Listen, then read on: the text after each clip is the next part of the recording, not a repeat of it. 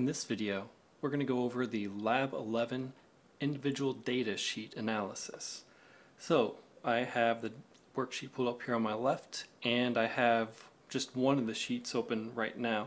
I actually have all three. I'm not going to display all three at once. So I have just, one of you might actually have this, one of you in each section might actually have these three. So you can literally follow along. You should be able to get the exact same things. I'm not sure how they're going to all be sent out, whether you'll get just sort of a run like this, where we have our normal, M fast, and M slow, metronomic slow, metronomic normal, metronomic fast. But those are the three that I have pulled up, and if you have those, you can basically just follow along. If you don't, you'll have to do it, interpret, just transpose pretty much the exact same way. And then I also have the individual data sheet analysis pulled up, so we have this broken down in different blocks: M fast, M norm, M slow, U fast, U norm, U slow. So our unconstrained walking and our metronomic walking. And then we have our experimental error. Then we have our subjects all here. So once we get all the data, we'll be able to your data that from the three sheets you analyze, you can copy and paste them on in here under the correct heading, of course. So let's go ahead and do a couple things. So there's no text units or anything like that header to this. A header that indicates what it is. This is time, and it's in seconds for the time between each stride. So the contact with the foot to the next contact with the foot. This data was cleaned and filtered, and the calculation was already done for us to get that time between strides for us. So since my data is like this, what I'm going to do is I'm going to save this as something separate. Let's just call it, since I have all metronomic, I'm just going to call it metronomic.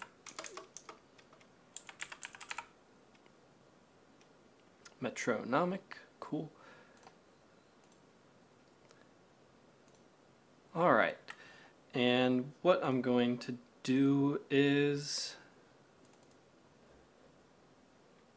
let's see, this one was the slow, okay.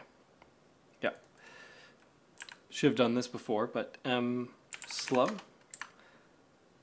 Actually, I'm going to put SI01.M slow. That's just an indicator of which one's which. I'm actually, since I had the slow over here, I'm going to put the normal. Let's highlight all of that, copy and paste on in here. This is SI01.M norm, keeping the same sort of designations. And then we have our last one. This is the M fast.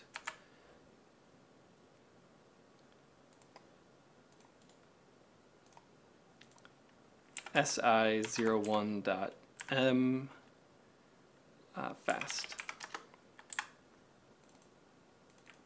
Cool, we got all of our three trials here.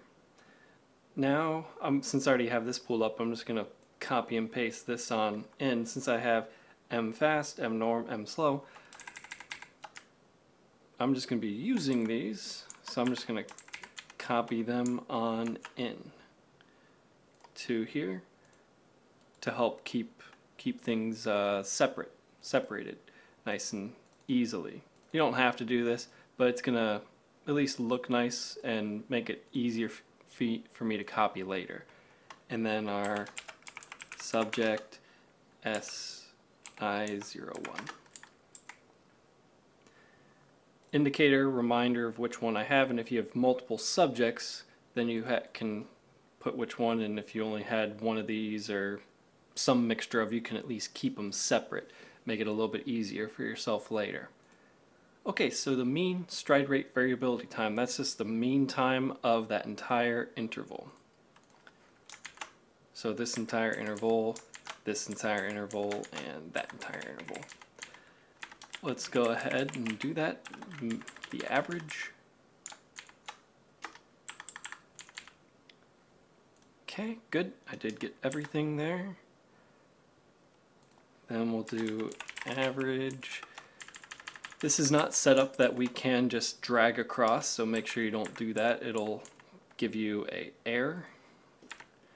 Well, not really an error. It'll start taking into account cells that don't make sense though. And it will give you, for the Shannon entropy, some division by zero and some weird stuff. So yeah. So these are our mean stride rate variability times. Good.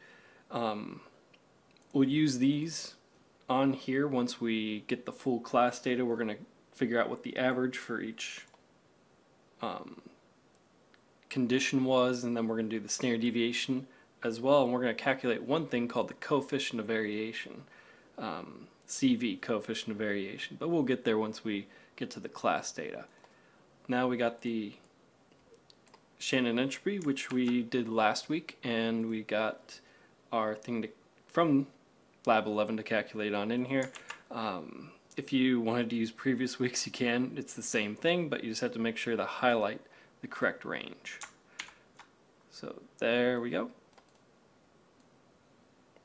And luckily, last week's we were using 29,000 data points, 29,900, and this week we're going to be using like 2,000 or so.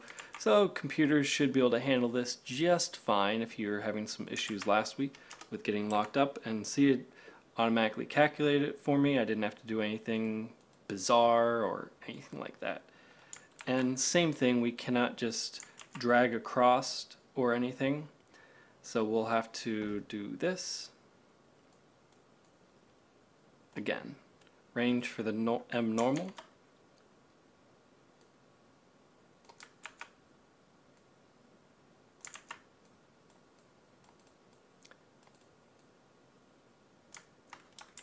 Okay, there we go. Just kept hitting that comma in there. And our last one. Not that. There we go.